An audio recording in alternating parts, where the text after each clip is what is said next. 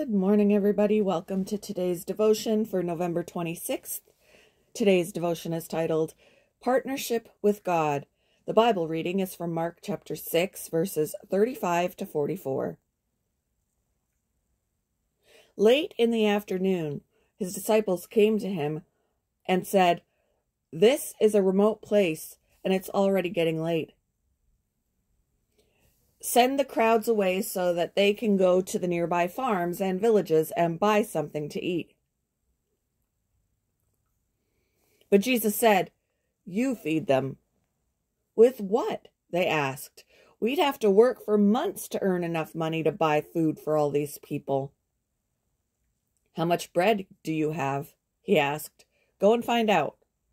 They came back and reported, "We have 5 loaves of bread and 2 fish." Then Jesus told the disciples to have the people sit down in groups on the green grass. So they sat down in groups of 50 or 100. Jesus took the 5 loaves and 2 fish, looked up toward heaven, and blessed them. Then, breaking the loaves into pieces, he kept giving the bread to the disciples so they could distribute it to the people. He also divided the fish for everyone to share. They all ate as much as they wanted, and afterward the disciples picked up 12 baskets of leftover bread and fish. A total of 5,000 men and their families were fed. When my friend and her husband struggled to conceive, doctors recommended she have a medical procedure done, but my friend was hesitant. "Shouldn't prayer be enough to fix our problem?" she asked. "Do I really need to do the procedure?" My friend was trying to work out what role human action has in seeing God work. The story of Jesus feeding the crowd can help us here. We may know how the story ends. Thousands of people are miraculously fed with just a little bread and some fish. But notice who is to feed the crowd. The disciples. And who provides the food? They do.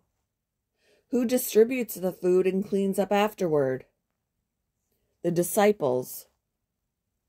"You give them something to eat," Jesus said.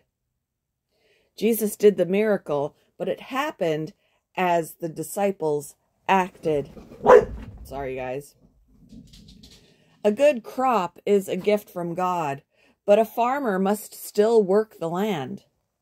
Jesus promised Peter a catch of fish, but the fishermen still had to cast his nets. God can tend the earth and do miracles without us, but typically chooses to work in a divine-human partnership.